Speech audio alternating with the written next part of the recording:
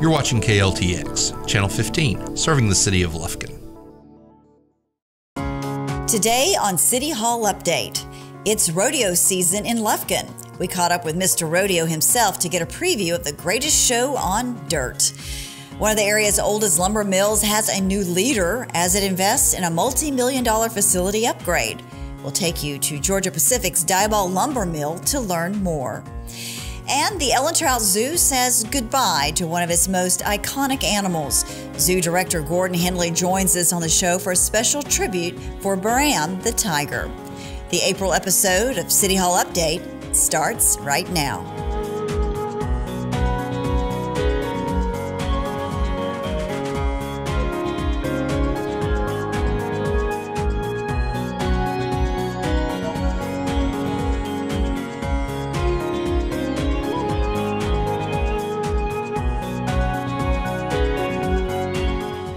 Hi everyone, I'm Yana Ogletree and welcome to City Hall Update. Dust off your boots and grab that cowboy hat. It's rodeo time in Lufkin. The Lufkin Host Lions Club is preparing for the most successful rodeo yet. With some of the best cowboys and cowgirls competing for top prizes, the Angelina Benefit Rodeo is a local favorite for the whole family. Earlier this month, the Lions Club kicked off Rodeo Month with a luncheon to thank sponsors and finalize plans for the 4-day event. We're coming to you from the Angelina County Exposition Center right here in Lufkin, where the greatest show on dirt is about to take place in the month of April. And joining me is Mr. Rodeo himself, Mr. Mike Mathis. Thanks for joining us on our city channel. We appreciate you. Oh, thank y'all for being here, Yana. This rodeo has been around for decades, right? It really has. This rodeo is, this is the 35th year that we will be inside the Angelina County Expo. We know that we can go back 20 beyond that because White Ladder's been there for those. The rodeo, actually, it's 70 plus years that it's been a part of Angelina County. Really proud of this. The early associations with the Mounted Patrol on to today. The rodeo's done a whole lot of things for a lot of people. It's a benefit rodeo. Most of it stays right here. And we're really proud of the product and proud of what we've done with it. And primarily the rodeo, the funds from the rodeo benefit the Independent Living Center, Lufkin Independent Living Center, or the Lufkin State School at one time. But there are also other organizations now that the rodeo is helping as well. Oh, a host of charities. We went back and looked in the last 5 years. We've been a part of about over $500,000 here in Angelina County. Part of that, the Lufkin State Supported Living Center, to a host of others, from scholarships to various other charities that are a part of Angelina County. This money stays here, and that we're proud of. The Lions Club is, made up of a whole lot of guys who give up a lot of time during the month of April. So this is something that we like to hang our hat on, that we're pretty proud of what we do give back to this community. And of course, through all those decades of rodeos, it has grown and grown and grown. What can spectators look forward to this year? Okay, we're really proud of the product, and that is that we're going to attract the best cowboys in the world champions from all over. And with that, Stace Smith, our producer of the rodeo, he's 11-time stock contractor of the year. And then this year, John Harrison, who will be our barrel man funny man, last year's clown of the year.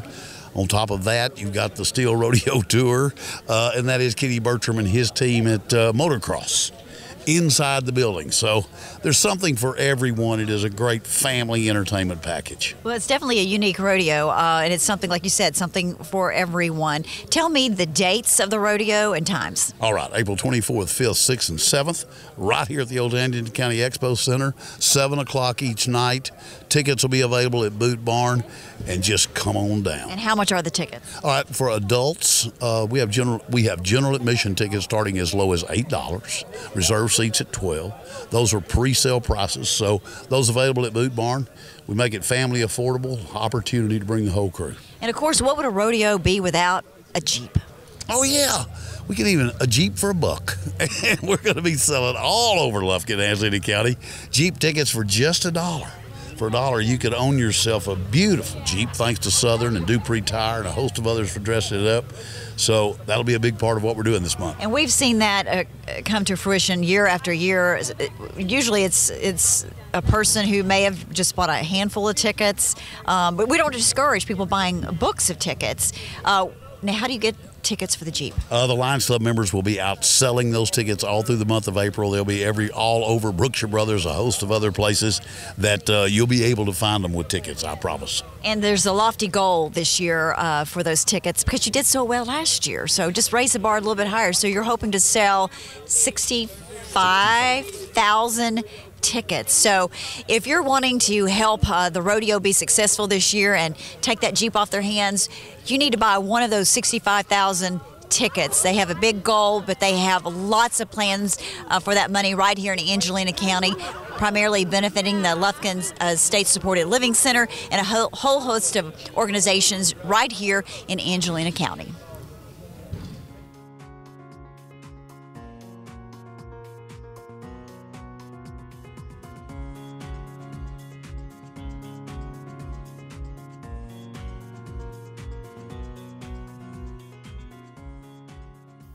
In other news, Georgia Pacific has just completed a multi-million-dollar investment in its lumber operations in Diboll. After 6 months of construction, the new Kone crane is now in full operation high above the Diboll skyline. Stretching 80 feet in width, 927 feet in length, and 87 feet in total height, the new crane is living up to its expectations and making the process of unloading log trucks more efficient and safer. The new Kone crane unloads trucks in one bite compared to the previous crane that had to make 2 passes to collect the wood. The new crane benefits log truck drivers who can deliver their loads quickly. Originally used as a military shipyard crane and relocated to Diboll in the 1960s, the previous crane unloaded about 50 trucks a day. With innovative upgrades and increased efficiency, the crane ultimately served approximately 130 trucks daily until construction began on the new crane in March 2018. As anticipated, the new Kone crane is surpassing earlier productivity standards and is unloading up to 165 trucks each day. The Kone crane also boasts numerous operational improvements, including automatic scales that show the operator the exact weight of a load of logs, and security features that prohibit operators from picking up logs beyond the maximum tonnage allowed. Cameras that allow the operator to have a 360-degree view of the truck that is being unloaded, increased log storage capacity, lightning protection, and LED lighting for complete visibility. There are also maintenance platforms that are easily accessible, and operators benefit from a heated and cooled cabin. Meanwhile, Georgia Pacific's Diboll Lumber Mill has named Danny Wright as its new manager. In this role, Wright is overseeing day-to-day mill operations, including safety, environmental, excellence, and stewardship. Additionally, he was responsible for creating long-term sustainability for the facility, its employees, and the community. With more than 24 years of service, Wright has spent much of his tenure between Camden Plywood, Camden Lumber, and Diboll Lumber facilities. He joined the company as a lumber planer supervisor in Camden and quickly moved through the leadership ranks, holding numerous positions, including Camden Lumber Planer Supervisor, Camden Plywood Log Processing Supervisor, Camden Lumber Mill Superintendent, Camden Lumber Mill Manager, and Production Manager at Diboll Lumber. Last August, Danny returned to Camden Lumber as the plant manager, a position he held from 2011 to 2015. I'd like to welcome Shawn Dunn to the show. She's the executive director of Gerald's House here in Lufkin that does a lot for our community. It's been around for a long time. And if you're not familiar with Gerald's House, give me a little brief history on Gerald's House, Shawn. Well, there was a Lufkin police lieutenant by the name of Harold Cottle, and he had a very strong passion to help abused children. And so he decided to do a little research and formed a steering committee in 2002 and started working towards incorporating Gerald's House. Part of his passion was driven by the fact that he realized there were hundreds of cases every year that law enforcement never reviewed, and these children never saw justice or healing. So he really wanted to do something about it and realized the best approach was to have this multidisciplinary team, this collaborative approach, working through the system to bring justice and healing. And so we saw our first clients And we were incorporated in 2002, and then we saw our first clients in 2003. And it didn't start out as Harold's House. Correct. It had a different name. Correct. Which was Angelina Alliance for Children was the original legal name, and we still keep that name for all legal purposes. But we started with the DBA, Harold's House, after we branched out past Angelina County and we took on Nacogdoches County and Sabine counties. So it just made sense, you know, to keep those boundaries flexible, and we chose Harold's House in honor of Harold. For obvious reasons. Yes. Yeah. And then we could move beyond, you know, the 3-county jurisdiction now. There's a lot of other counties that we serve through courtesy work because they're not officially served by a child advocacy center. Yeah. Yeah, and so the organization's been around a while, like you said, and has done phenomenal work and has truly made an impact in our area when you talk to people in the justice system and how a child can come in and tell their story one time, right, with being videoed and being asked the appropriate questions and not having a room full of people and they having to tell their story over and over again, which, as you can imagine, is very traumatic. So Harold's House has really helped a lot of children in our area and beyond Angelina County, like you said. And April is Child Abuse Prevention Month, and that is, although that Harold's House focuses on prevention and healing 12 months out of the year, this is a time that you really just want to bring attention in the public, a really concentrated focus on what you guys are doing and what people can do to help. Absolutely. Right. And we have seen our numbers of children that we serve increase tremendously. 46% increase over last fiscal year. And I think part of that, Yana, is because we have made a strong proactive effort to continue to educate the public and want to really reach out in the community and make that awareness forefront in people's minds. So this month is very busy for us. We've got a lot of great activities, and we just encourage the public to get involved and, you know, be really mindful of your situations and be aware of signs of abuse and not be afraid to report it. So one of the first things that we start off in April, right at the first of the month, is we have a pinwheel display. And we saw just last year, over 1,600 total victims. That's primary victims and secondary victims. And the pinwheels are displayed in the front yard of our main Lufkin office. We've got the red pinwheels. There's 573 primary victims or victims that made that initial outcry. And then we have 1,113 blue pinwheels, and that signifies the secondary victims or siblings or family members that were affected as well. And so we've got signage out front just to keep people mindful and aware of those great numbers. What a great visual reminder, for these children who have endured so much, and that's just 1 year. Yes. But like you said, I mean, it's not necessarily that the cases are increasing, but perhaps the awareness and people know that there is help. Right. They can get help. And when you talk about getting help, if someone is in that situation, who's being abused, neglected, or whatever the situation may be, or if you know someone who is in that situation, you don't make the initial call to Harold's House. You call law enforcement, correct? Correct. You can call law enforcement or the CPS hotline, and they will refer the cases to Harold's House.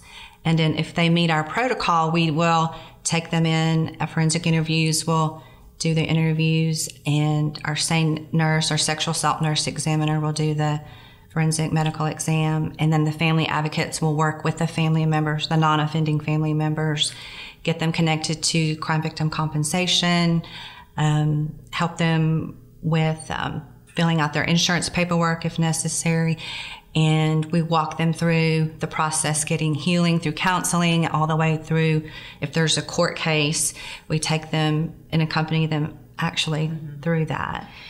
So what if a child is watching this broadcast and they are being abused? What should that child do? Because obviously, and maybe it's at the hands of a parent. They don't want to, and they're not going to talk to the parent. Right. So what do you encourage that child to do? The first thing they should do is tell someone they trust. If it's a parent, it might be a teacher, it might be a youth leader, youth pastor, right? It might be another relative that they trust, and someone that will help them make that outcry and contact law enforcement and CPS. So what if the child just called law enforcement, called 911 and said, hey, I'm being abused? Well, they will investigate all of those so that's cases. An option. That is an option, sure, yeah. right. Okay.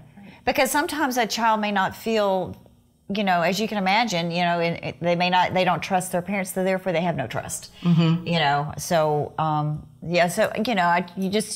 if you could reach one child, then that's great. I mean, every child saved is a success. And sometimes they'll reach out to just a friend, a peer friend, and that has actually turned into outcries when the friend's parent will reach out to law enforcement. So whoever they feel comfortable, who will believe them, and who they can trust would be who they should reach out to.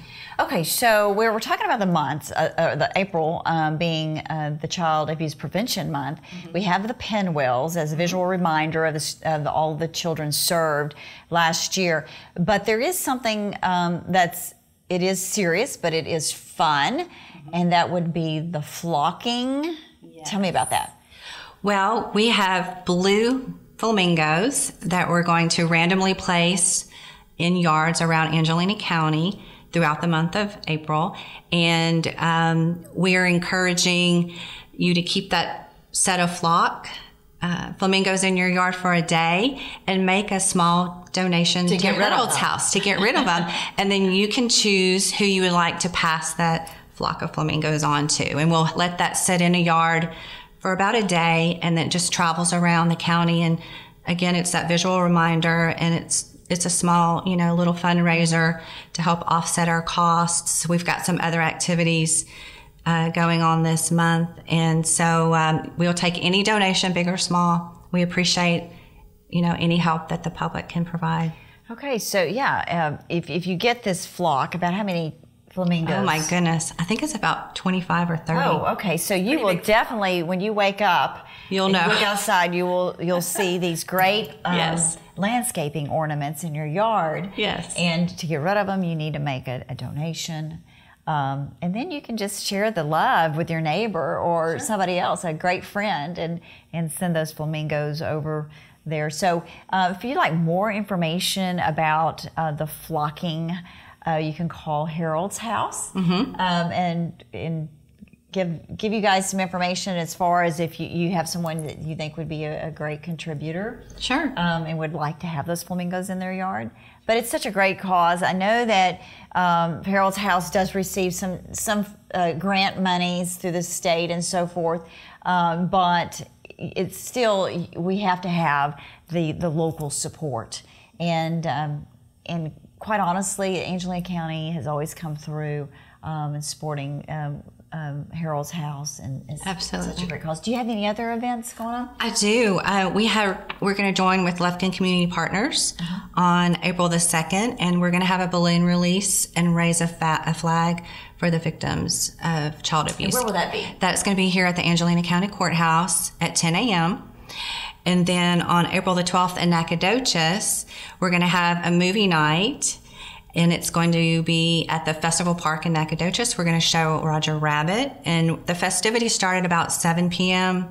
There'll be games and vendors, and we're going to have food trucks available for snacks and beverages. Fun. Yeah, and then the movie starts at dusk. And then finally, we've got Blue Sunday on April the 28th. And that's a day of prayer where churches can join together and pray for the victims of abuse. And churches that are interested could sign up at bluesunday.org. Okay, lots going on in the month of April. So for more information, you can visit the website. What is your web address? It's www.heraldshouse.org. heraldshouse.org. So go out there and take a look at the calendar and get involved and help make a difference in the lives of our children right here in our area. Shawn, thank you for joining us. Thank you, Yana. Twin Disc, a global leader in power transmission technology for marine and land-based applications, recently broke ground on its new operations facility in Lufkin, which is set to open in early January of next year. The new 50,000 square foot manufacturing facility will focus on producing power takeoffs and clutches for heavy-duty industrial equipment. The main purpose of the facility is to assemble the company's complete industrial product line and to be a distribution center for all new products coming from European operations to the United States. The company will look to hire 20 to 30 people in the first year with the intention to grow as business increases. Assembly workers, material control employees, and logistics specialists are some of the positions Twin Disc will seek to fill. This facility represents an investment in the Lufkin community. All told, the facility adds 50,000 square feet of production space, as well as job creation in the deep East Texas area. And now for healthcare news, CHI St. Luke's Health Memorial has just unveiled a series of upgrades they are currently making to their women's unit, specifically to the neonatal and maternity sections. Over the next year, CHI is investing over $13 million to completely redesign and upgrade the unit. Now, this will not only increase comfort for patients and guests, but will also increase the level of care that can be given. Of course, higher levels of care mean that patients with complications won't have to go to Houston, but can get the care they need right here in Lufkin. That not only saves patients time and money, but it also lets them stay close to their family and support structure. We'll keep you posted on the progress.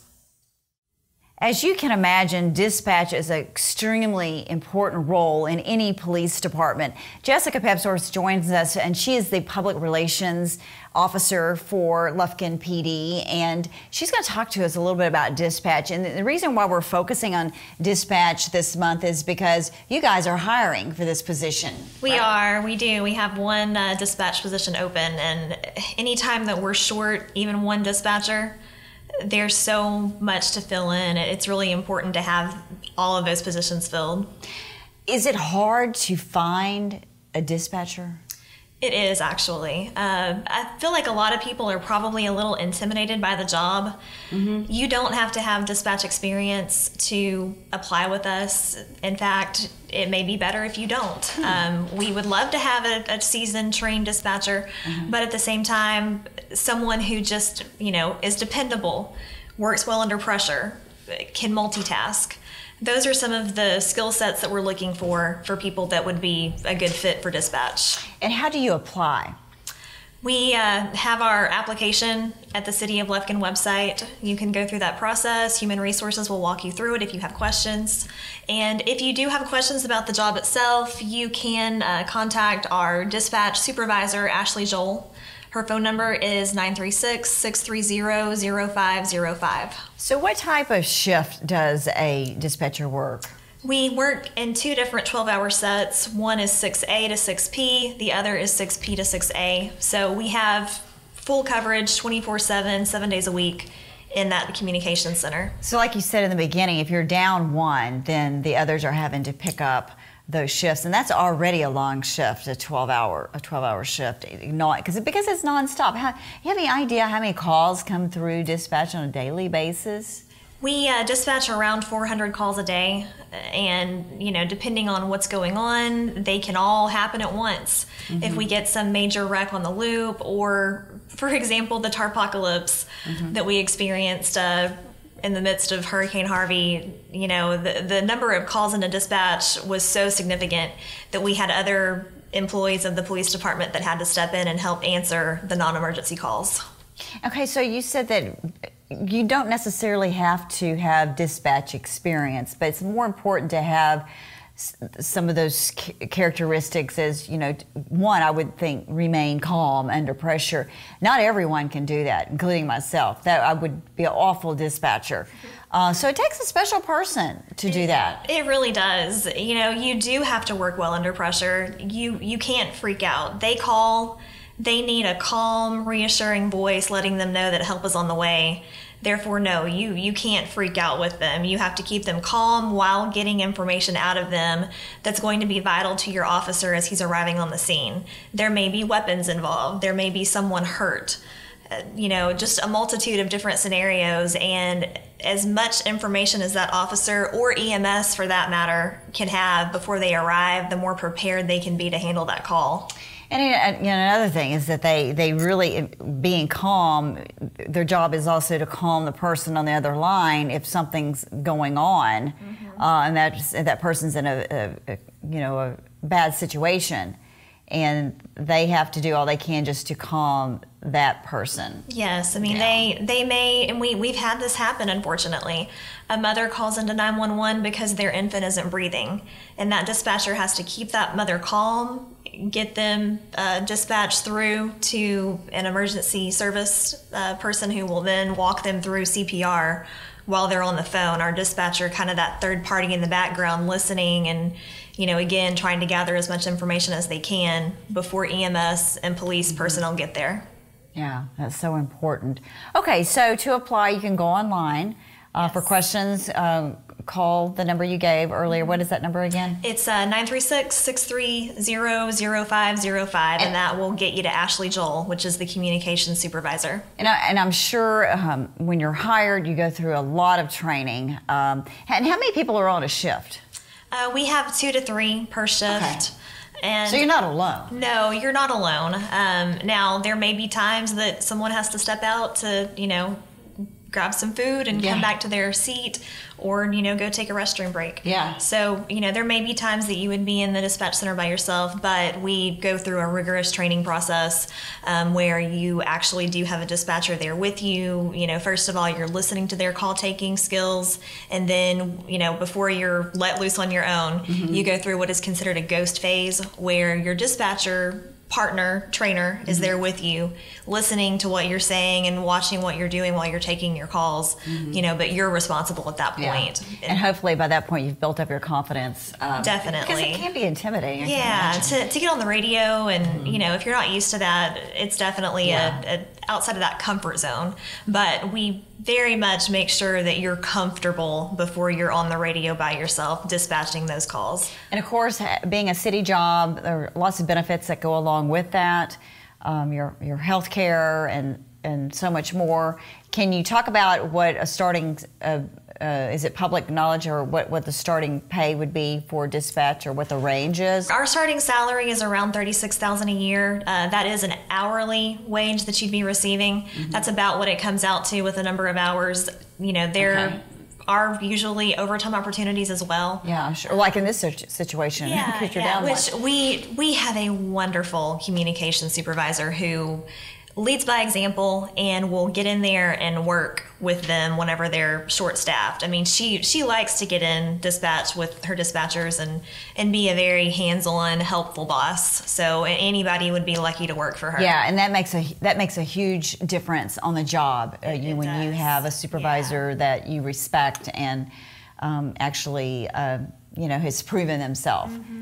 So that's great. Yeah. Okay, so if you're interested in applying for the dispatcher position, you can go online at cityoflufkin.com, click on jobs or careers. I think it's the jobs link. Jobs link, and you'll find all the information there that you need for the dispatch position. In the meantime, you can also call here to City Hall and find out more information if you need that as well. So Jessica, thank you for joining us on City Hall Update. Appreciate you talking to us about the dispatcher position, and hopefully that will get filled soon. Yes.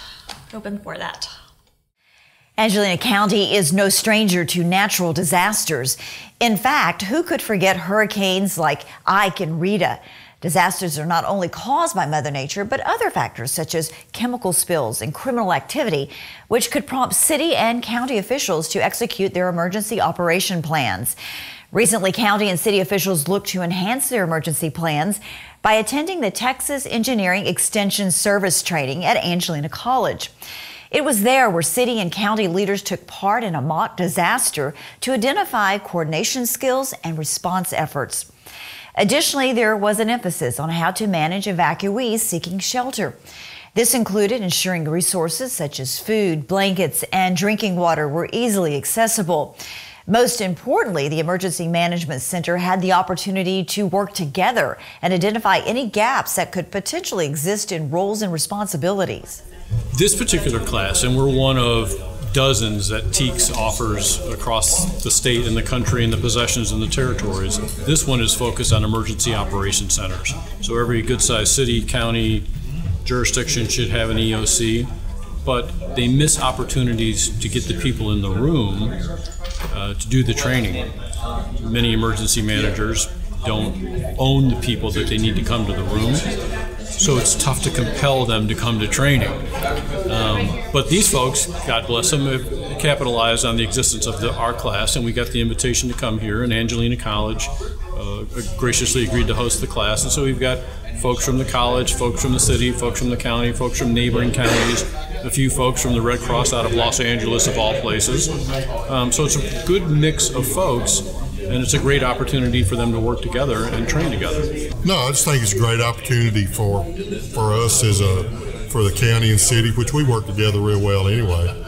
But I think it's a great opportunity for us to come together and get our thoughts, our experience in training together. And it always helps, especially to train with other people, because you see different ways that people do things. I mean, we're all under a one plan, but it's important to train with other people, and just to, we don't have an event that often, so it's real important to be trained in case when we do have an event. We always want to stay on top of the latest trends and changes that have occurred.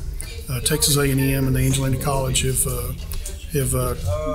corroborated on this training to provide it for us, and we're actually able to share information from agencies as far away as Los Angeles to learn more about what the current trends are. Our whole goal is to leave the group with tools for their toolkit should they have to open the doors to the EOC, city, county, or college EOC. Processes and procedures to fall back on that will make the operation run smoothly, regardless of the reason why they've had to open the door, whatever the threat is, the problem, the emergency. Me and Chief Williamson are in logistics, and we're taking care of all the supplies and resources for the exercise. Preposition resources and stuff like that. We, because of our geographical location, are frequently subject to hurricanes, other natural disasters that we need to be prepared for and ready to respond to and provide assistance for not only our own local citizens, but all those who may come through our jurisdiction. It's part of our ongoing plan to stay current with training and practice to make sure that we're ready to respond at any time. They're doing great. They're doing great in the exercise. If I lived here, I would be comfortable knowing that the folks that would respond to the emergency have got a handle on the problem at all levels, first responders all the way up to the emergency managers in the EOC. And we're having a great time, so appreciate the invite. Texas Mutual Insurance Agency recently presented Angelina College with a check for $100,000. The funds will be used for risk management programs at AC. This will help the college acquire new equipment and keep the costs down for prospective students. Actually, it's the third time the college has received this grant for $100,000 to help us offer safety programs. So the first year we used the money to buy some heavy equipment simulators to help those operators, especially the folks just joining that career field, be more safe as they enter it. We've also done some CPR training, some things in health careers to just generally make folks more safe, and we'll continue to do that going forward. One of the nice things the grant does is allow us to offer these programs at a much more affordable rate. This really fits with the college's mission. We want to serve students, but also serve our local business community. And one of the things that we know is that a safe workforce is a healthy workforce.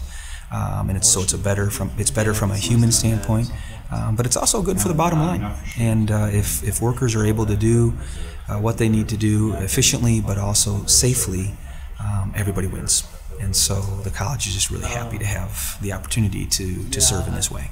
One of the things that's a hallmark of a successful two-year college is that you truly are embedded in your community. And so we understand the needs of the community. We understand when things are changing, when new industry is coming to the community. We want to be responsive. That's our role, is to meet those needs. Cotton Square has been a central location in downtown Lufkin for a number of years. Most recently, the Locked with Love tree has drawn residents to make a pilgrimage of sorts to downtown Lufkin. Hundreds have left their locks and thrown away the keys, and now the attraction even has its own Facebook page. We're going now to Jess Huff for more. The Locked with Love tree can be found in Cotton Square. The square is growing to be a well-traveled, beloved space in the city. Weddings, parties, and photographers can be found there regularly. The Locked with Love tree has existed in Lufkin for 3 years now and holds hundreds of locks from lovers, families, pet fanatics, and best friends. The permanent fixture allows people to put locks decorated to represent their loved ones on the tree to be remembered forever. The Locked with Love tree, it originated when I went to Paris, and it became a little passion of mine. Whenever I travel off, I try to think of things that I could do in our downtown. We just created our own Lock of Love tree here.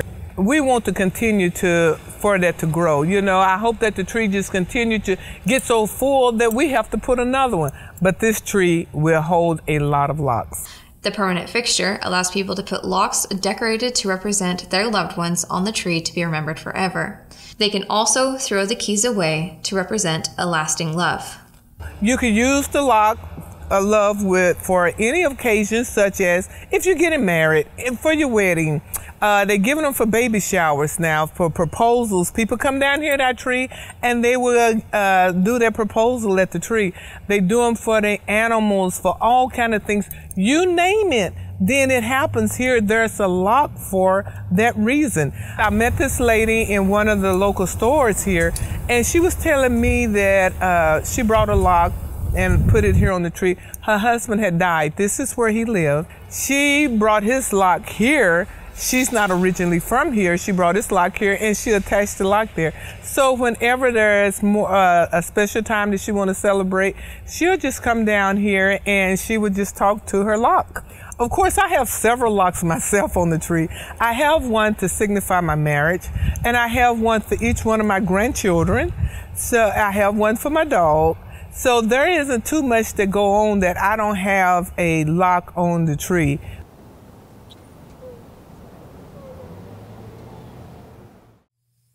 I'd like to welcome back Gordon Henley to our show. Of course, he is the executive director of the Ellen Trout Zoo right here in Lufkin, and one of the greatest zoos around. If you've never been to the Ellen Trout Zoo, now's the time to go. It's spring. It's weather's just wonderful out there. Actually, I was out by the zoo just the other day, and I thought, you know, do I have like 30 minutes? I could just run over to the zoo. And I mean, it really, you know, you think about the zoo when the weather starts getting nice, and it's just a great place to be.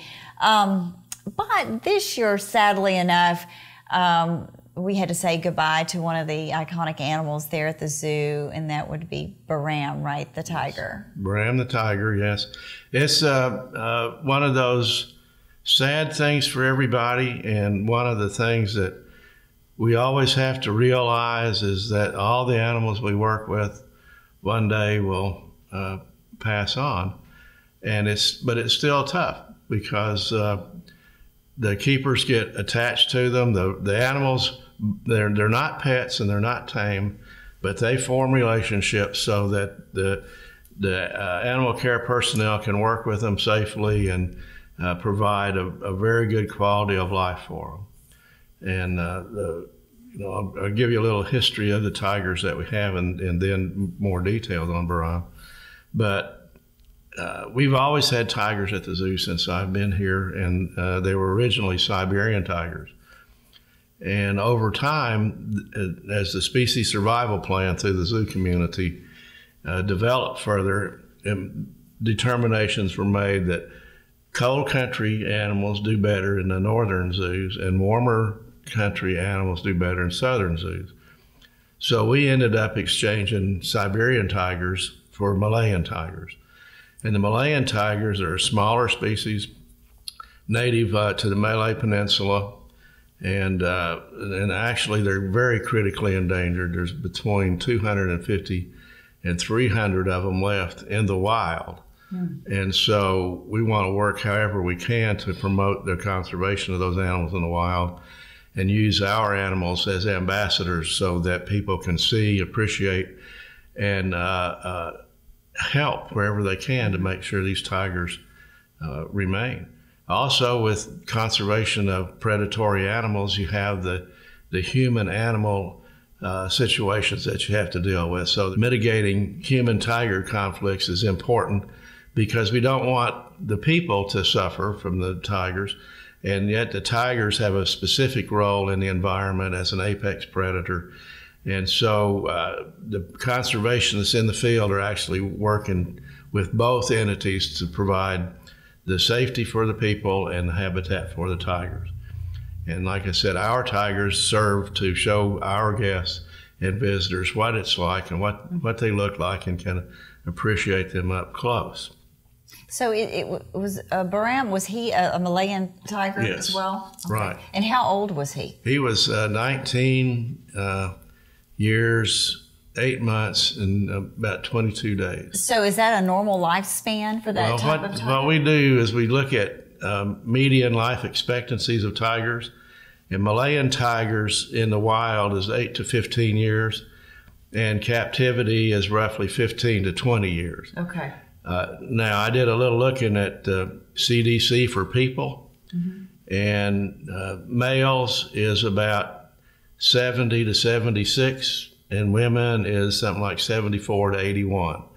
And we know there's people that women live over 81 and men live over 76, and yet there are people that don't make it to either of those numbers. And that's the same thing with the tigers. Baram lived a very long life for a tiger. In fact, in the SSP program, there are only 2 tigers older than he is. Those are 2 females, and they're both about 20. The female that we have, Hannah, is 19 as well. Oh. So what happened to Baram?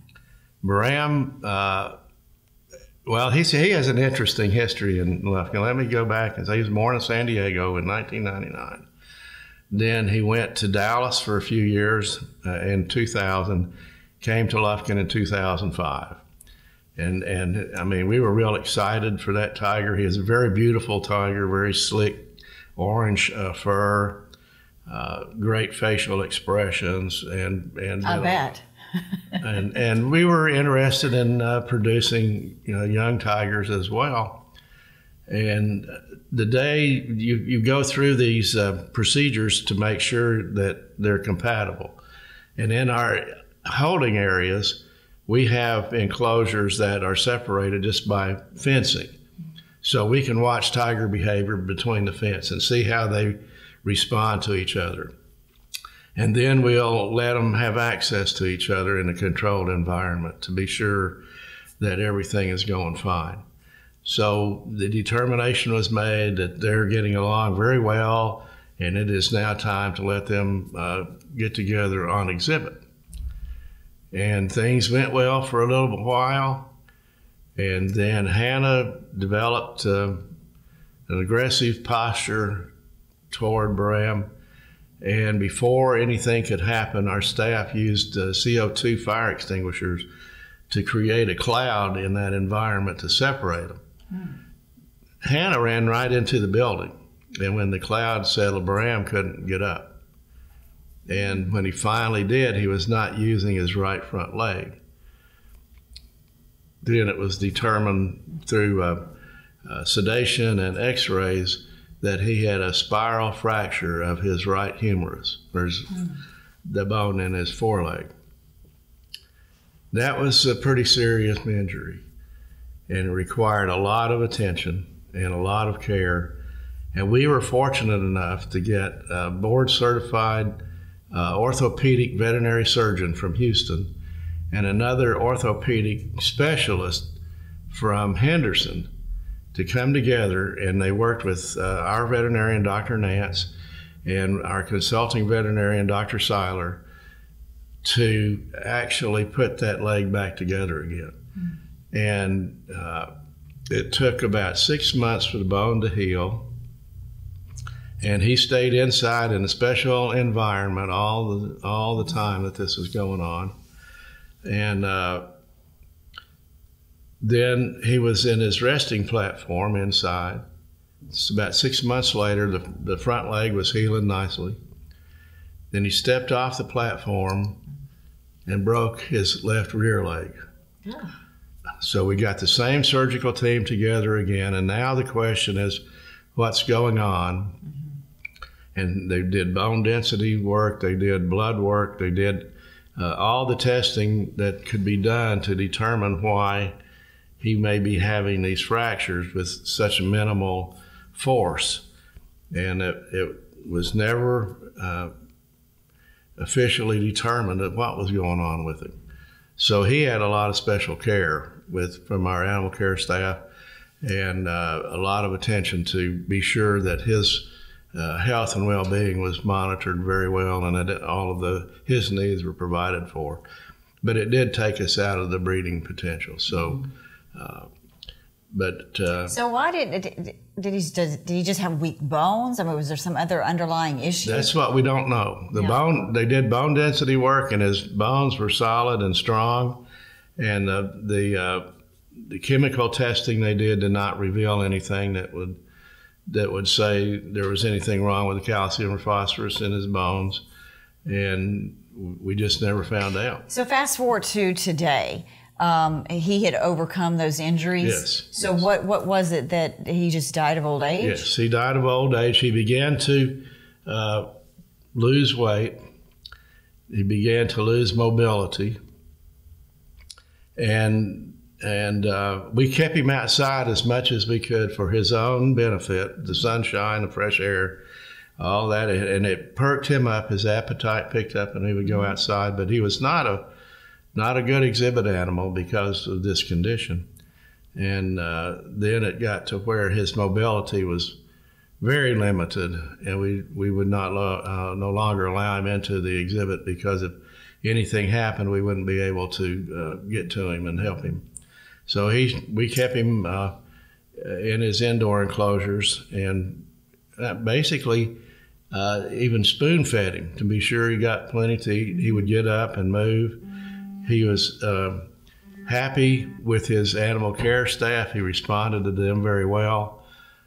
But one day, as things occur, he was no longer able to stand and move. And that he would eat, he would respond, his eyes were bright, but he could not get up. He could not move, he could not do anything.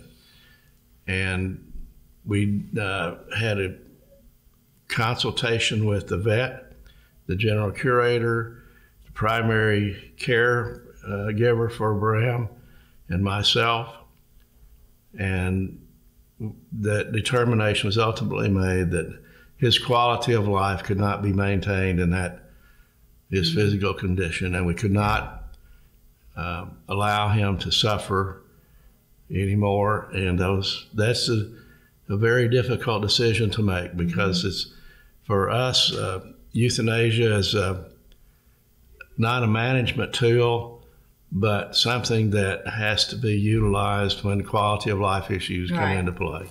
Right, and what's humane toward the animal as well. So, and I know that had to be hard on the staff, especially the keeper for Baram. You know, if that keeper is actually spoon feeding that tiger, I mean, we know how difficult. You know, so many of us have just pets, and we know. You know, I can relate to that, and that would be very, very difficult. So, but Baram had a lot of great years here in Lufkin, and a lot of people got to see him. It was a beautiful, beautiful animal, and I know you're seeing pictures on the screen of Baram.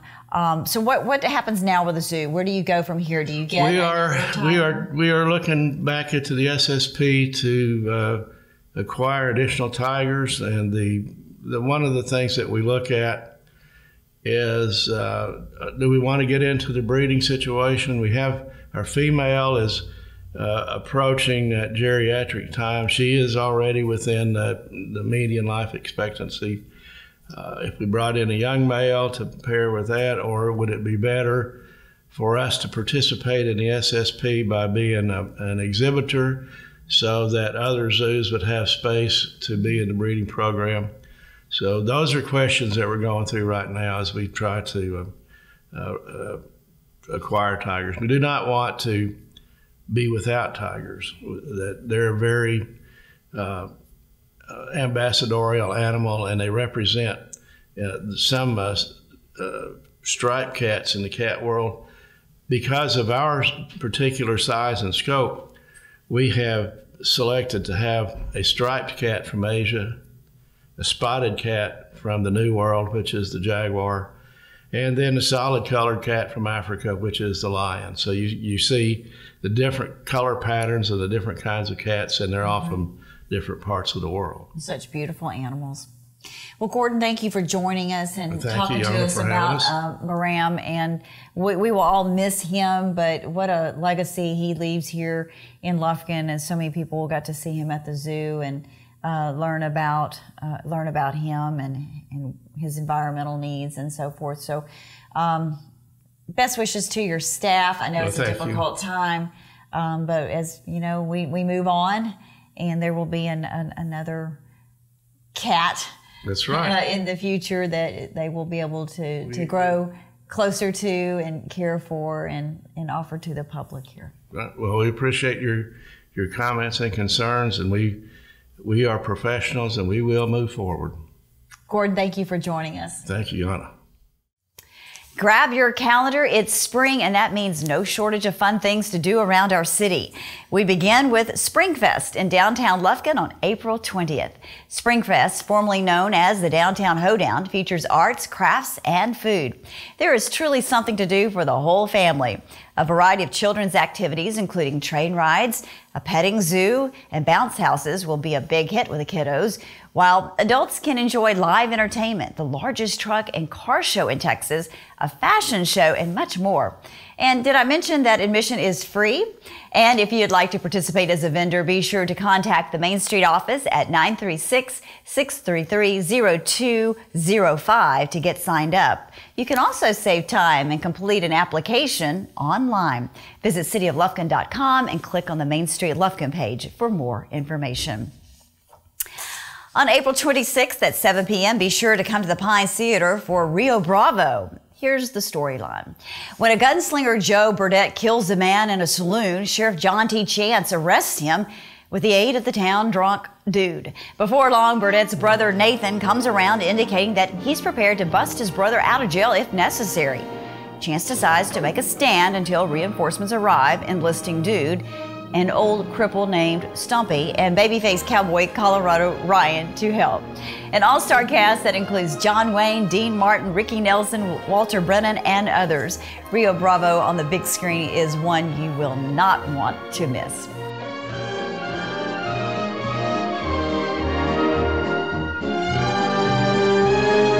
There'll never be another like Rio Bravo, with its thundering story of raw courage against overwhelming odds, and its once-in-a-lifetime combination of today's hottest star names.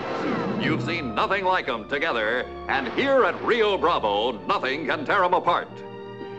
Not even a thank you do I get. Maybe you're right, Stumpy. Huh? You're a treasure. Well, I don't know what I'd do without you. Well, Tired, aren't you, John T? I can fix you a nice hot bath. All I want is a drink.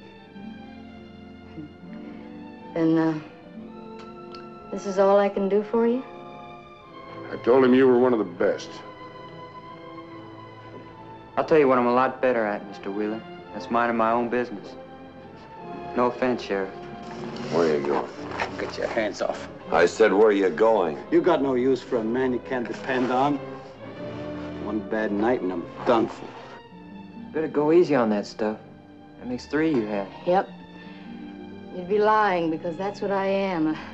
A soft-headed idiot. There isn't any other explanation for staying around here and inviting myself into this. Round the bend, she'll be waiting, for my rifle, pony, and me. For my rifle, my pony, and me.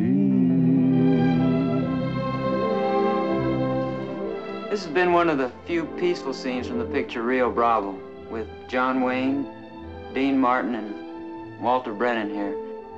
And a new girl, Angie Dickinson. Tell them about Ricky Nelson. Oh yeah, that's me. Come and see us.